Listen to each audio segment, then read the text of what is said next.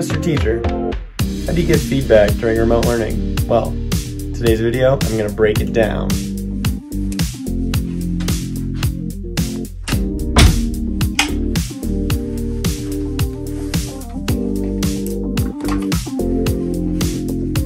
Alright, so as I'm getting set up, first thing I do, gotta get the background, gotta get the ambiance. So I'm gonna be teaching, so you wanna put something typically on.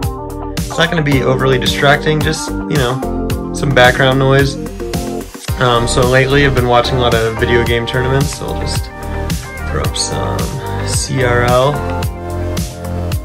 Oh, here we go. Got the finals. So this can be on in the background.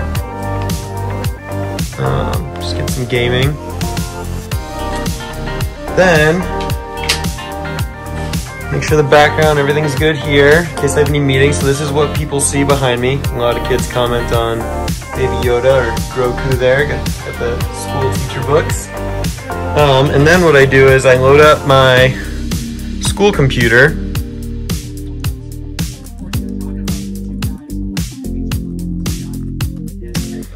And then I get my personal one going, and I simultaneously load up Google Chrome on both. Standard stuff. Now, if you only have one computer, not a problem. You can use a quality iPad for your streaming. A microphone definitely helps with an iPad. And, you know, I load up my email and stuff, but this is about interacting with kids. So, Google.com on both, and get Google Slides going.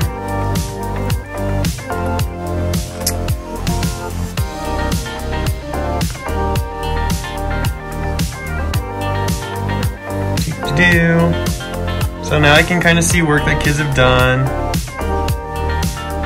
and that's on both.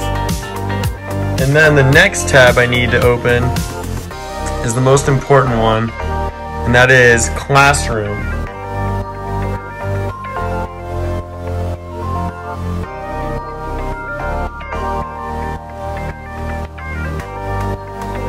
So you can see all my courses. Over here is the same. So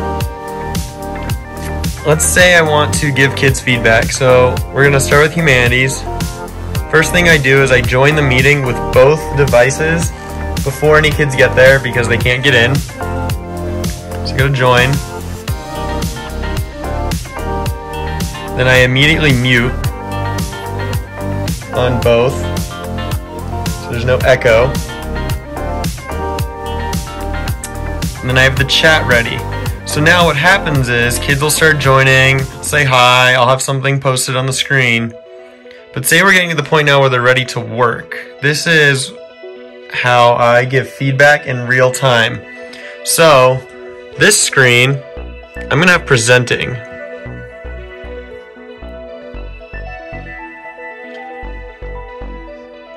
And now kids can see as I'm typing in the chat, and if I have a grid layout, they can actually see each other, all the little boxes, so whoever has their camera on.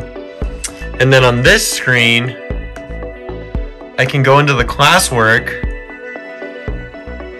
and if I click on any assignment,